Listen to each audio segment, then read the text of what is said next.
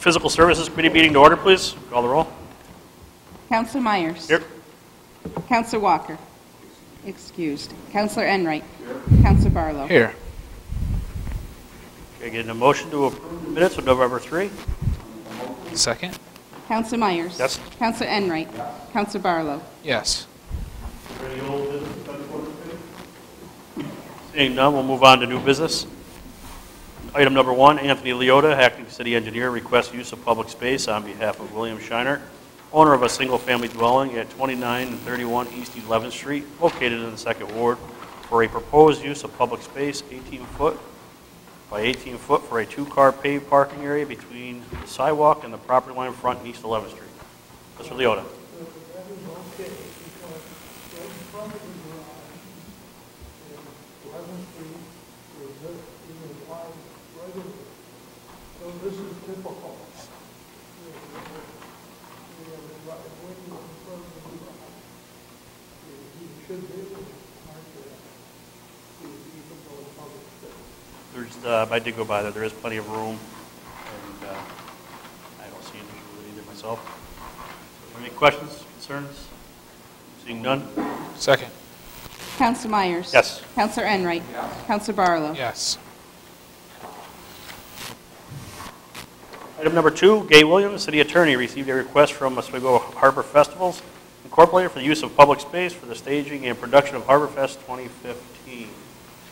Mrs. Williams is not here, but I see Mr. Buskey in the audience. And Mr. Buskey, if you would like, you'd stand up and let us know what you'd like to do again this year.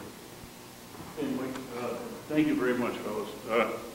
What we're asking for is what we've been asked for the last 20 years or so, is the same parking, same parks, the same trolley stop space, and that we've used in the last few years.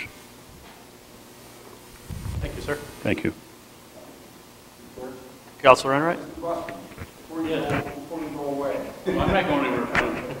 No, I want to ask you about the marina. Okay. And I see there was changes from last year's request. Well, And, I just caught that, and I'll tell you what it is.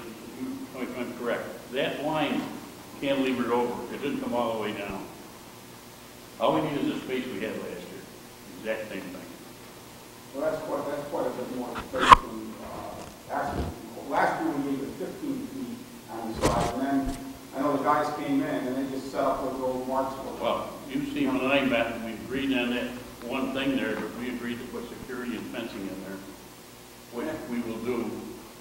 And I will tell you this up front, Fran, no baloney, as we've talked with him, if we get cut down any more on those rights, he's gone. The problem we have right now, we've cut everywhere we can. So every park at this point right now gives us a small amount of revenue.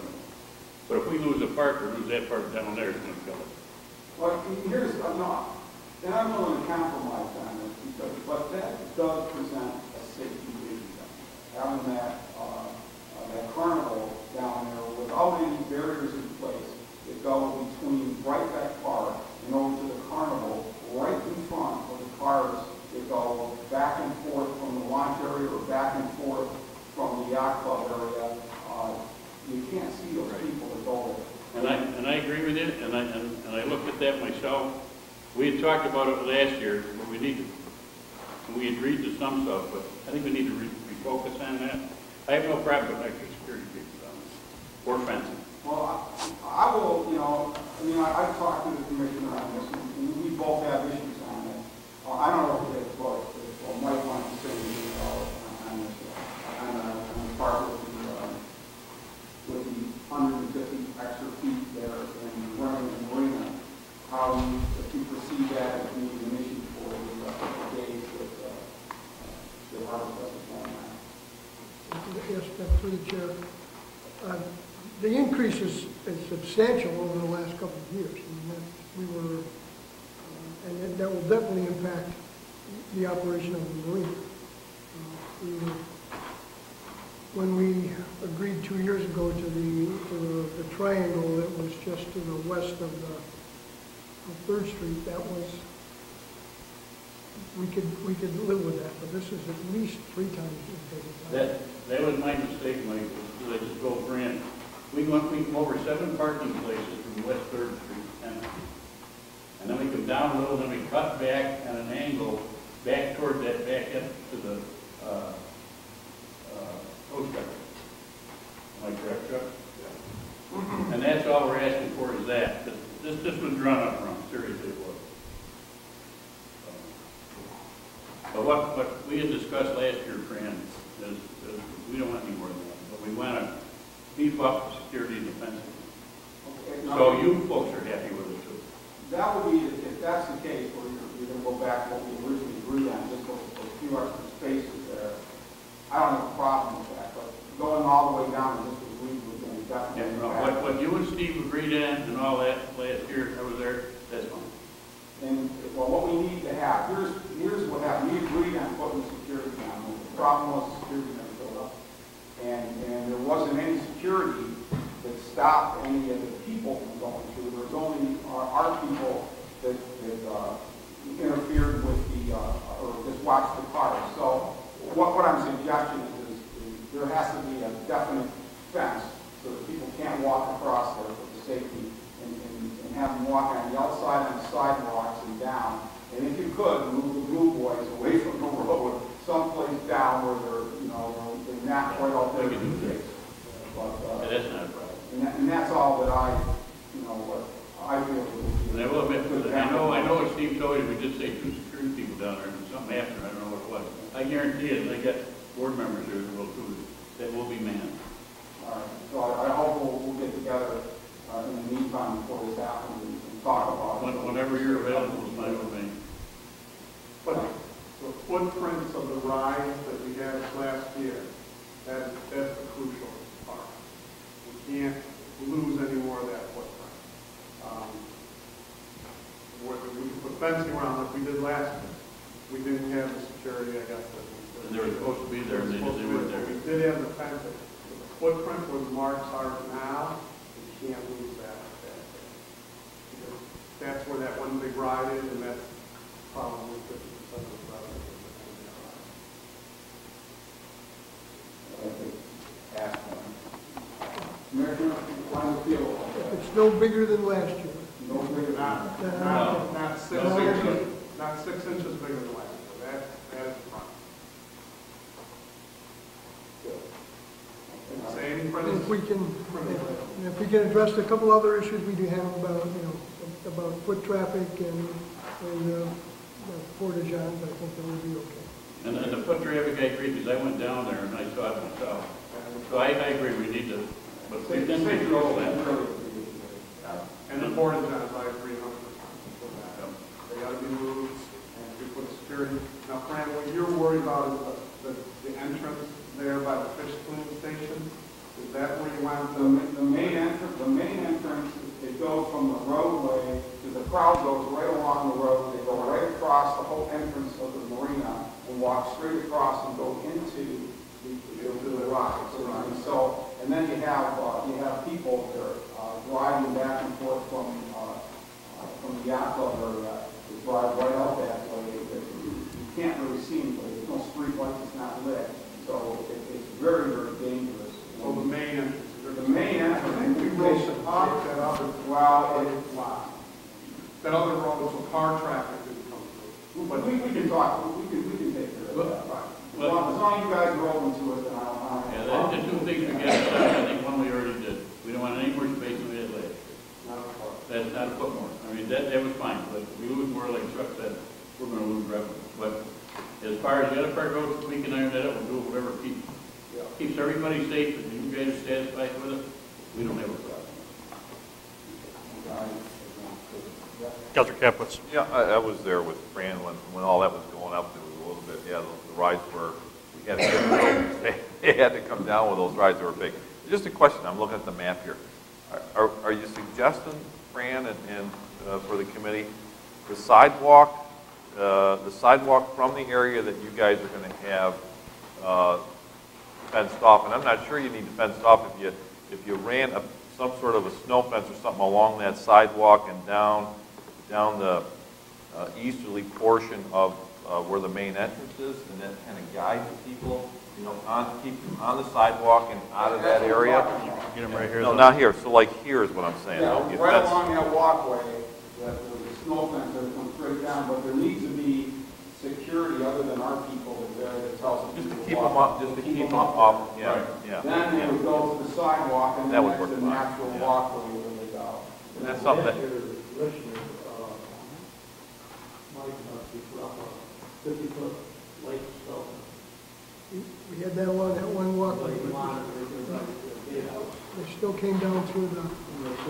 I think what Fran's saying too, and I agree that we need to run right along the sidewalk, right yeah, to, can right to you the give me entrance. for a second? I just want to show you what I'm, where I'm looking. I agree. I'm just saying like something from here to here. Yeah. And that way, that just, anybody that's coming this way or this way, it'll guide them in this. And then if they see the fence here, they're not going to walk around, or you can even fence it if you want That's to. going to force you to come. That'll force them that way. So yeah, that way you don't even need to fence that out. You just kind of, Well, I think we kind of want to anyway. okay. I think you want a guy Because right we don't here. want people Yeah, going here's where you from want, and here. that's where you want. We don't want people going from here. Oh, that and coming back to that So I way. think we need to fence it. So you probably need a guy right there. You get people from Breckback coming down the trail. And it's a safety. Yeah, and that, you got to be a Frank little can work that out flexible with with him, it. You'll figure it, you'll see it when you need traffic control. Okay. Is there any questions? Concerns? Not, I'll move it. Second. Counselor Myers? Yes. Counselor Enright? Counselor Barlow? Yes. And we need a resolution? Mr. Smith? Please. Just for you, Mr. Chairman. Thank you. Just, I have one, well, we should get together before, just pace it off down there, maybe somebody's available in the next day or two. So we got the right numbers in the resolution, so we all know what we're talking about. Whenever you're available, and Fran's available, whenever you want to go, let me know. I mean, I'm not there every day, but we know ahead of me either. Okay, on item number 3, Michael Smith, DPW Commissioner, received a request from the Special Olympics Committee to host the Oswego Polar Plunge for Special Olympics New York. The date of the event is Saturday, March 29, 2015, and will be held at the Oswego Wrights Landing Marina. Commissioner? Yes, Mr. Chairman. There's a mistake on that because that would be Saturday, March 28th. Okay, thank you, ma'am. Oh, okay, very good. Yes. Go ahead, would you like to speak to them? State your name and what you're here for. Cassandra Rucker, Special Olympics, New York. We're hoping to get permission for the third year to continue with the Oswego Polar Plunge. We had some changes last year, didn't end up using the McRobey building because it was double booked. We had a tent on site at Wrights Marina. We want to stick with that plan. We have the tent put up that morning. We have the tent taken up down that afternoon. Tent's up for approximately 4 hours. And everything else stays the same. Thank you. Anybody have any questions? Concerns? Move it. Councilor Van Buren. Just sticking with tradition that we have over the past couple of years, starting when I was running around with the polo, we got to just add 2 councilors to the resolution to put them on there. So I would just like to amendments to include representing council would be Councilor Fran Hennig, and Phil George, and Phil Barlow. I agree. Why? Some other status about. All right, gentlemen, so as amended, is there any concerns? I'm voting no. Commissioner? No, I read- I'll be glad to add that to the resolution. Okay. I rescind my motion. At least, No motion rescinded. I will, Counselor, at least we won't need a speedy permit. We did that last year when Counselor Todd went in. Oh, that's good. I'll move this. I'm not saying.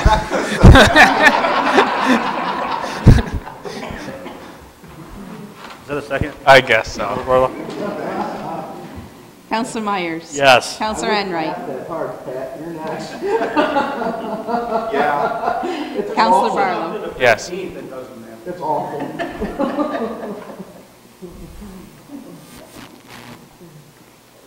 I actually reported you have to do it. Any other business to come before this committee?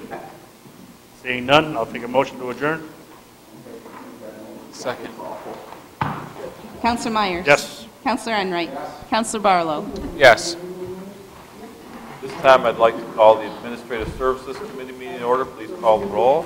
Counselor Capelitz? Here. Counselor Enright? Counselor Myers? Here. Counselor Van Buren? Here. Counselor Todd? Thank you. Need a motion to approve the minutes of November 17, 2014. Motion?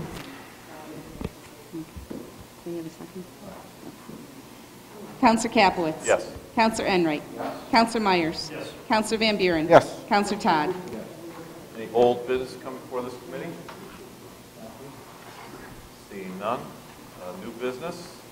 Authorizations. Gay Williams, City Attorney, received a request from Doug Buskey, Executive Director of Oswego Harbor Festivals, Inc., to renew the lease agreement for use of a portion of the McCrory Building for a 3-year term beginning January 1st, 2015, ending December 31st, 2017, for the monthly payment of $570. That's $6,840 annually, and there's a catch in that regard.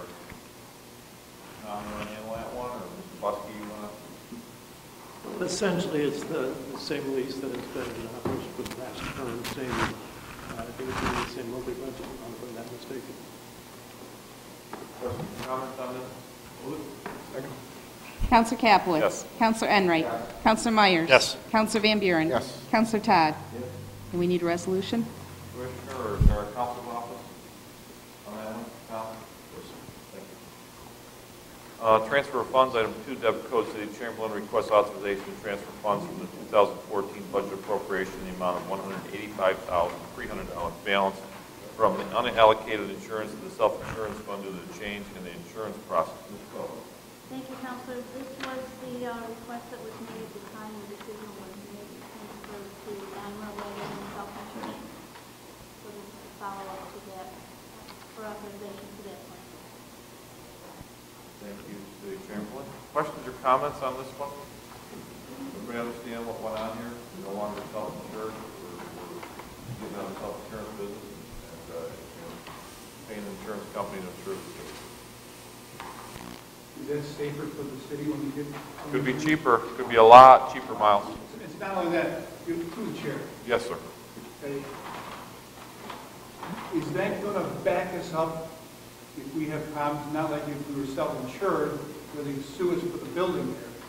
Okay, they'll have their own insurance and they'll cover us for any kind of sidewalk accidents or anything like that. That's exactly what And I hope you can read the paper lately in New York Post, how much the city of New York has been sued for libel for over, I think it was around $500 million for just little sidewalk accidents. This is going to take care of it, though, right? We are no longer going to be self-insured and have to represent ourselves in those suits. When those suits come, they'll be dealing with the insurance company who will provide the attorneys and the representation from the city, and that really is when you look at the whole right. And in the end, I think as an administration and as a council, it certainly is in the city's best interest and its taxpayers to pay an insurance company to insure us and represent us. Thanks, Ron. You've been very kind of you. Any other questions or comments? Make a motion. Counselor Capelitz. Yes. Counselor Enright. Yes. Counselor Myers. Yes. Counselor Van Buren. Yes. Counselor Todd. Thank you. Item 3, Deborah Code, City of Chamberlain requests authorization to transfer funds in the amount of $500 from account A 1990.0460 General Fund Contingent to A 3120.0440 Police Department Contracted Services for administrative support for code enforcement. Ms. Code. Thank you, Counselor. This is the plan that we have in place right now to support the code enforcement efforts in the police department for property cleanup. Thank you, Ms. Code. Questions or comments on this? Make a motion. Counselor Capelitz. Yes. Counselor Enright. Counselor Myers. Yes. Counselor Van Buren. Yes. Counselor Todd. Thank you. Item 4, Tony Leota, acting city engineer, requests authorization to transfer funds in the amount of $8,800 from account A 6989.0440 contracted services into account A 6989.0410 materials supplies to cover the cost of main shaft seals at the High Dam Hydroelectric Facility. Mr. Leota. Do we have unit inspections of each unit?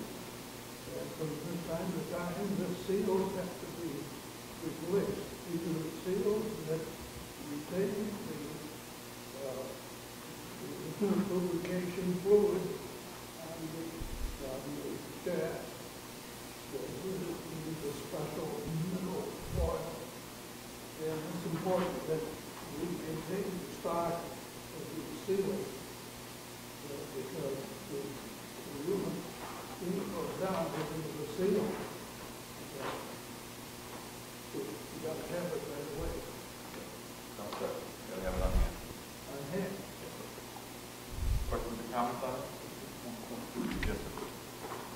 So this is scheduled maintenance, this is just the replacement, they're not currently. No, these seals are replaced either on the unit inspection by Brookfield or in normal operation, if the seal is leaking, they have to bring the unit down and replace it. Right, but they're not currently leaking right now. No. Okay, so we're not in danger of getting any.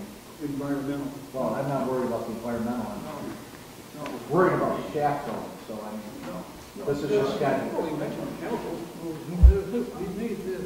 Oh, I know we need it, I'm not arguing, I just want to make sure they're not leaking now. Oh, we're not leaking. Oh, okay, good. That's gonna be a lot costlier. We're not allowed. Yeah. We're not allowed to leak. Sometimes in the sewer store they leak. Any other questions or comments? Make a motion. Did I have a second? Yeah. Oh, I thought he was the first. I'm sorry, who was the second, first? Okay. Counselor Capelitz? Yes. Counselor Enright? Yes. Counselor Myers? Yes. Counselor Van Buren? Yes. Counselor Todd? Thank you. Item 5, Michael Smith, DPW Commissioner, requests authorization to transfer funds in the amount of $9,000 from the garage contracted services account, that's A5132.440, into snow removal materials and supplies account A5142.410. Commissioner. Yes, Mr. Chairman, this is to pay for the balance of the salt and sand for this season that we've loaded up and ready to go.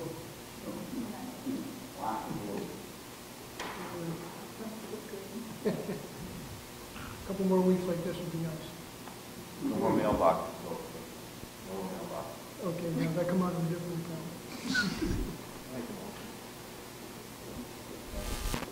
Counselor Capelitz? Yes. Counselor Enright? Yes. Counselor Myers? Yes. Counselor Van Buren? Yes. Counselor Todd? Thank you. Item 6, Councilor Eric Van Buren requests approval to transfer of funds in the amount of $2,000 from account A1010.0450, fees for services for non-employees, into A1010.0440, contracted services, and transfer $1,400 from account A1010.0460, miscellaneous, to account A1010.0440, contracted services, in order to make the payment to City Source, Inc. for the contract for the year 2015. Councilor? Just as we've done in previous years, just to pay for the services for maintaining the app. The police department now has access to it. They've been using it for a while under theirs. We're getting an average of about 40 or 50 every 2 months. I think it's working well. Sure. For those of you that don't know, if you have a smartphone, Android, Apple, any of those, you can download the city's reporting app, which is Oswego Mobile. You can use that to report various types of things and request services like leaf pickup, or if you see a traffic sign or something out, or a street light or anything like that, you can use that to report, and it goes directly to the city departments. We've been doing that for a few years now, and it's been working well. It allows us to track the progress on how long it's taking our departments to answer those calls when they go to them. It's been a benefit. Questions or comments on the transfer? Motion? Second. Counselor Capelitz? Yes. Counselor Enright? Yes. Counselor Myers? Yes. Counselor Van Buren? Yes. Counselor Todd? Any other business comes before this committee? Make a motion to adjourn? Counselor Capelitz? Yes. Counselor Enright? Counselor Myers? Yes. Counselor Van Buren? Yes. Counselor Todd? Thank you all.